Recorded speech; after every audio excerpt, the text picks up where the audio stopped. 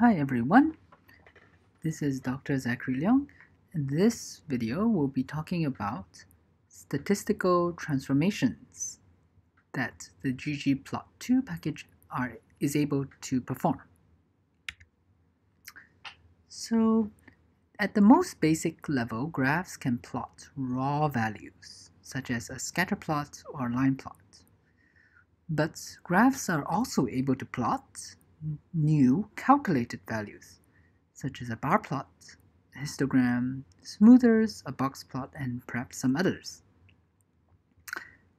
So, to illustrate what's going on, let's look at the students' data frame where there are 12 students with different IDs, different sexes, male or female, different scores, and different grades.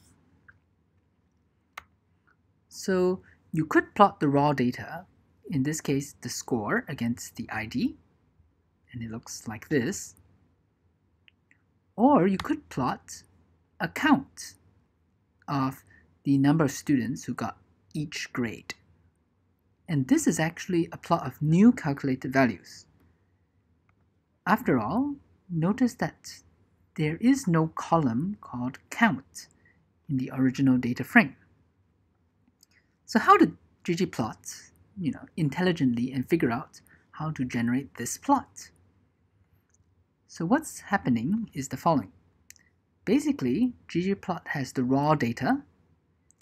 ggplot applies a transformation, a statistical transformation to the data, and generates a new variable, a new data set, a new data frame with a new column called count, and then it plots the new data frame. So it doesn't plot the original data frame, it plots a new data frame that it calculated on the fly. Alright, so I just wanted, in the rest of the slides, basically I'm just showing you different position adjustments for geom bar. And I'm also showing you geom box plots and how to flip the coordinates. Okay, let's go to the actual R code.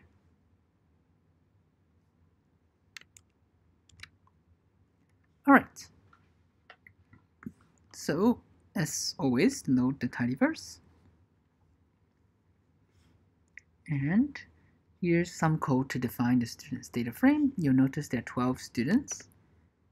Alright, there are 12 students, and these are the 4 columns. This is the plot of score against ID, nothing too special. Here's the plot. Here's how you plot the number of students with each grade. So on the x-axis we have the grade, and we have the bar geometry. So everybody likes colors. If you want, you can color the borders of the bars using the color aesthetic right here.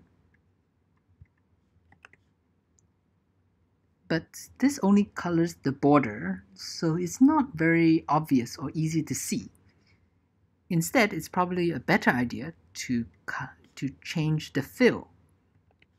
It's using the fill argument. The fill is basically the inside of the bars. So the colors here are much more obvious. It might be more interesting to map the fill aesthetic to another variable. And for example, if you wanted to know how many males and how many females had each grade, you specify fill equals to sex. Like so. And notice that the bars are stacked on top of each other. So there's one male and then one female on top, one male, 3 females on top, and so on. Now you can also specify various position adjustments to the bar charts. The default is this so-called stacking behavior, but there are other examples such as dodge and fill. So if, as I mentioned, since stack is the default, if you try to specify position equals to stack, notice there's a comma here, so that it's a different, this is the mapping, this is the position, then it's exactly the same as before. if you use the dodge position adjustment, it will place the values next to each other, like so. So this makes it easier for you to see that there is one female and one male with an A, 3 females and 1 male with a B, 1 female and 5 males with a C. I'm not sure why the males get lower grades. Maybe because they are lazy, they're not working as hard, or maybe females are smarter. Who knows? Anyhow, the position adjustment fill, let's go to the next position adjustment. This one is a little bit unusual. Basically, for each grade, it will draw the bar to have height 1, and basically this indicates 50% of the A's are female and 50% are male, 75% are female and 25% are male, and so on. And remember, that's because of the counts that we have. This is exactly gives us exactly the proportions described in this plot. Right. So to illustrate geom histogram, I'm going to use a different data set called diamonds, which is predefined in ggplot2, and you can just take a look at the columns, and you can plot a histogram that looks like this. In this case, I specified the bin width to be 0.5.